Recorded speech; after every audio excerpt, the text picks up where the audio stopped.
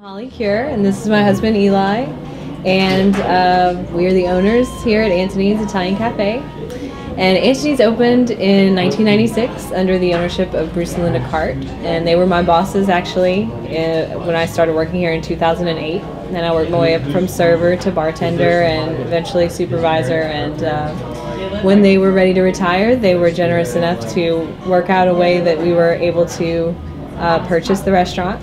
And that was in 2013, and so it'll be 4 years that we've owned it this August 5th actually. And we're open throughout the day, Monday through Saturday, closed on Sundays. We're open from 11 a.m. to 9 p.m.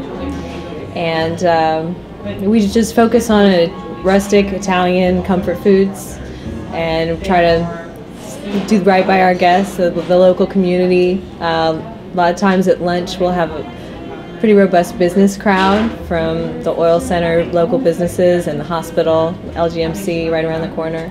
And then at night we lower the lights and make a more romantic dinner setting for the local neighborhood people and who frequent our establishment, and we really get to be their friends and try to treat them as guests in our dining room. We do have an outdoor patio. It is dog friendly. We have the dog bowls that are, so we try and the dogs are our guests as well. Guests love our top selling item would be the basil chicken salad, which is a grilled chicken breast mixed with some basil, some mayonnaise, some seasoning, some pine nuts, and served on a fresh bed of mixed greens with our homemade focaccia bread. We make our bread and pizza dough all in-house. We just have a very special niche here. We're tucked away in Oil Center Gardens. We don't plan on moving. This is our special place. We have one of the oldest crepe myrtles, we believe, in town, right outside. And it's for nice shade for outside dining too. That's that. And we're actually about to expand.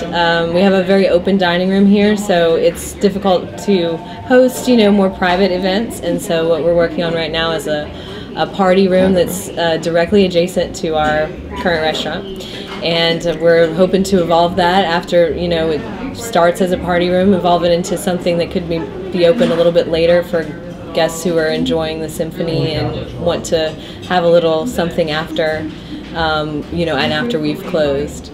So yeah, we'll be offering wine and beer and coffee there, and I'd even like to, offer some local authors' works and things like that there as well. So there's a lot of potential, a lot of ideas going, with that place. So.